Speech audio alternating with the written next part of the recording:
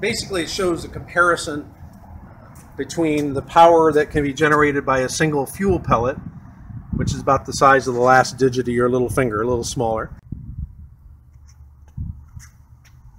I'm standing next to 1 ton of coal at the EEC Electrical Energy Education Center. We're looking at what literally is a ton of coal or 3 barrels of oil or a gas pipeline connection, basically. Yeah, of course, that is real coal, but the barrels are empty, and as is the pipe.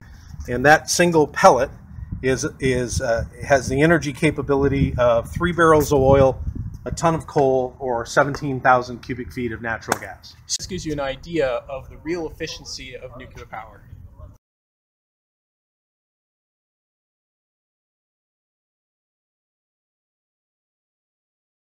This is a model of the segment of the pipeline that comes to Palo Verde. Actually, 3 different sizes of pipe in use, and this is the larger of those sizes.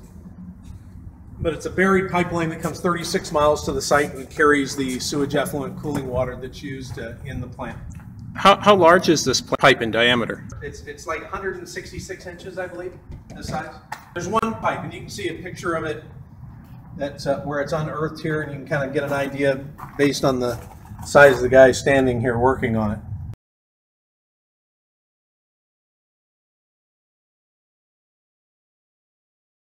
What are we looking at right now? We're out in the parking lot of the EEC. Yeah, this is sitting out in front of the Energy Education Center. This is a full-scale cutaway mock-up of a dry cask storage container. These are used to store the used or spent fuel that comes out of the reactor. In our case, about 80 to 100 come out of the reactor every 18 months or every year and a half, and they are stored in these steel cans that are inside of a steel canister. That steel canister then is stored in a steel-lined, concrete-walled cask, and those what we call vertical concrete cask, or VCCs, and then those are placed on a pad out in an area near the operating units. So we have one of these pads where the Palo Verde plant is? That's correct. About the size of a football field, and in that space we can store all of the waste that's generated from the plant in its 40-year initial licensing period and beyond.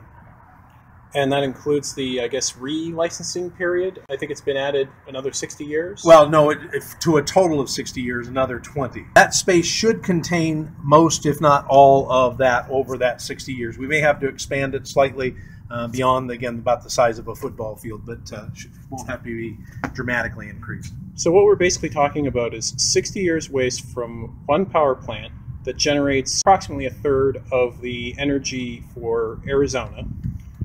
All you need to cover that amount of waste or that amount of used fuel is one football field worth over 60 years. Correct. And that's not even pure fuel. We're talking about steel-lined, thick concrete canisters. Right. So you can see there's several feet on either side. That is part of that footprint as well. The actual storage canister is this inner steel-lined area here. So not only are the steel canisters not the most, shall we say, efficient storage, but you also have a lot of space between them. So what happens in essence is you're putting a steel canister in. The fuel still has some thermal energy to it that's coming off of that canister, and so there are air spaces where air goes between the steel liner of the vertical concrete cask and the steel liner of the actual container, the outside wall, and then it can vent out the top.